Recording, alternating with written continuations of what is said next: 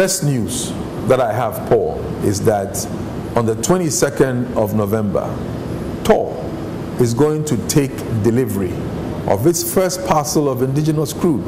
We've bought 1 million barrels, well, BOST has bought 1 million barrels of 10 crude from the second FPSO Atta Mills. It's going to come in here and we are going to refine products and we are going to sell to the Ghanaian market. Now, why this is very exciting is because this is the vision of the founding father of the country. And if you read the speech Kwame Nkrumah delivered, he was so visionary.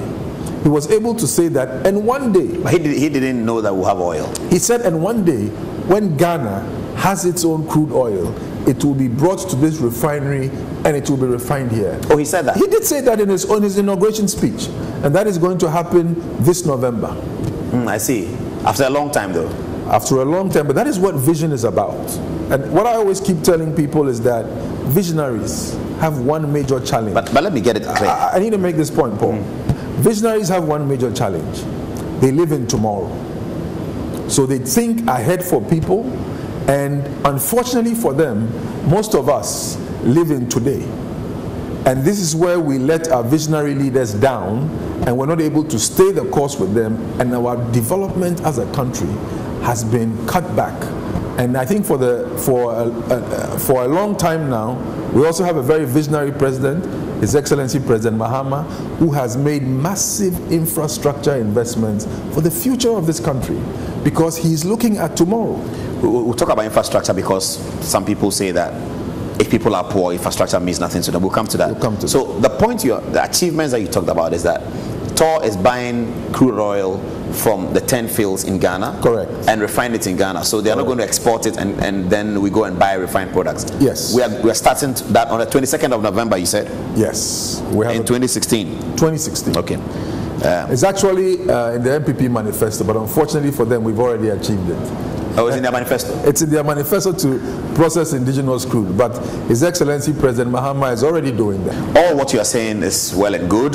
Here's the catch though. The NPP say that they also did infrastructure and they put money in the people's pocket.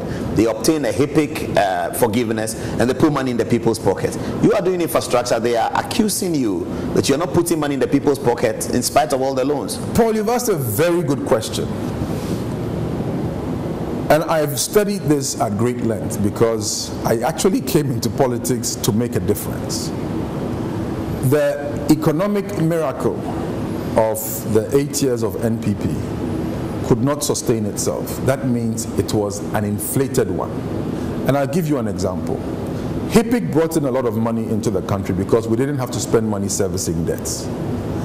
The HIPC money that came into the country was treated in with one fundamental mistake.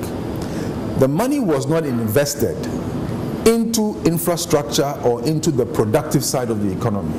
The money was invested in the consumption side of the economy. So there was a false wealth that was created. And I'll explain it to you. You had a situation where the economy was moved from 11 billion to 40 billion. But it was done without any factories. It was done without any agricultural base. It was done based on imports. So what happened was there was a lot of money in the system. Credit was loose and cheap. So Ghanaians were importing everything. So you could get a loan to buy a fridge, you could get a loan to buy a deep freezer, and it gave people a false sense of prosperity.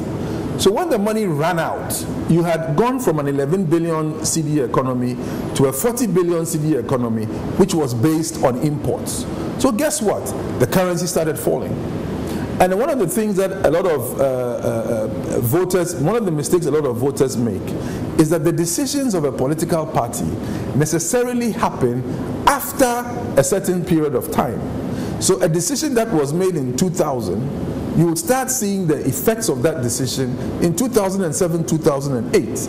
Because if even 20 billion of that 30 billion addition to the economy had been put into roads, had been put into factories. But they did 8 interchanges. Accra Kumasi Road. Paul, they didn't finish them.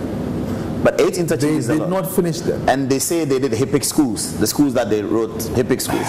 Those were not new schools. Those cocoa production rose up to 1 million tons. Cocoa production is up till today. we still have cocoa production at a very high level. Now, you see, the other thing about cocoa production is that the growth doesn't happen. You don't plant cocoa on Monday and 12 months later you harvest cocoa at a high level. So you look at the seedlings that we are distributing as a party within the cocoa growing areas. His Excellency the President just announced last week, cut your old cocoa trees down and plant new cocoa trees. And by the way, we are giving them to you free. It's going to take 3 years for those cocoa trees to start bearing fruit, the new ones. And it's only after 5 years that they'll start optimizing. So somebody will come into power 5 years from now and try to take credit for something that President Mahama did. So you think NPP blew the HIPC opportunity? They blew it because on bad policies. On bad policies, because it was a false economy. Now, if it's a real economy, it will sustain itself. That's the difference. Because you can't fool the market. If the incomes that people were earning were real, based on production, not based on imports, because anytime you import, you export jobs. So the minute you now have a big job problem is because from 2000 to 2008, we're not able to use the revenues that accrue to the country in the form of HIPC on creating jobs. Okay, but they handed over to you a lighted country and the Bui Dam. And we are just coming from a very devastating Dumso situation. We don't even know whether we're actually out. Well, I think Dumso is over. The president said he'll fix it. He has fixed it. But the Bui Dam, and I'm going to be very blunt here, I'm sorry, but the NDC has not been honest to Ghanaians about the impact of the Bui Dam. And it's very simple. In a rule of thumb, $1 million is equal to 1 megawatt. So anytime you make an investment of $1 million, you should be able to add 1 megawatt generation capacity to the country. Bui Dam cost us $600 million. It has an installed capacity of about 290 to 300 megawatts, but available capacity is less than 100 megawatts. So that single policy cost the country, you and I, taxpayers' money, $600 million, and it only gives us 90 megawatts because the engineering was bad. The reservoir behind the Bui Dam, which is the water that is able to accumulate, is a very small reservoir. Unlike Akosombo, which stretches from Akosombo, which is the southern part of the country, all the way up to Burkina Faso, which is a very large reservoir. Bui is a really small reservoir, which means that you can only run it for peaking periods, which is in the evening, and you can only generate 90 megawatts. Now you imagine that $600 million had been used to invest into thermal plants. We would have 600 megawatts. There would be no need for emergency power today.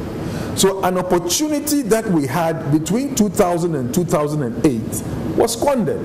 And poor President Mahama, being the gentleman that he is, says, I will take responsibility for it. The reality that Ghanaians need to know is the seeds of this current power crisis is the result of wrong investment and underinvestment into the power sector between 2000 and 2008. But it's okay, we fixed it. And we will continue to improve the country for the benefit of the people of Ghana.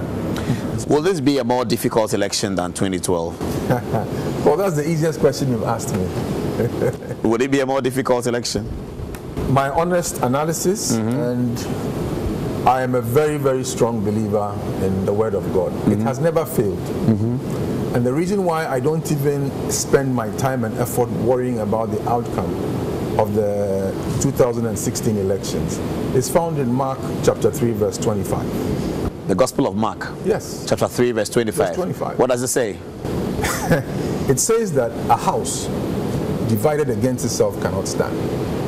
This is the word of God, it's not my word. Which house is who is divided against what? I'll leave that to the people of Ghana. But any house or any political party that is divided according to the word of God cannot stand. Is the NDC not divided? I am going to leave that to you and your public to decide which political party in Ghana today. Mark chapter what? 3 verse 25. A house divided itself against itself. A house divided against itself cannot stand. In other words, a house divided against itself cannot win election.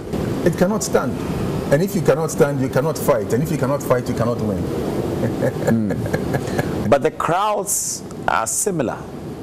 And Akufo-Addo is pulling some of the amazing crowds, even in the Volta region. Mr. Mahama is also pulling the crowds. The truth of the matter is that the two main parties in this country, and I'll say the NPP is a large party, so they will get crowds, but they cannot cross the 50+1. Will you cross?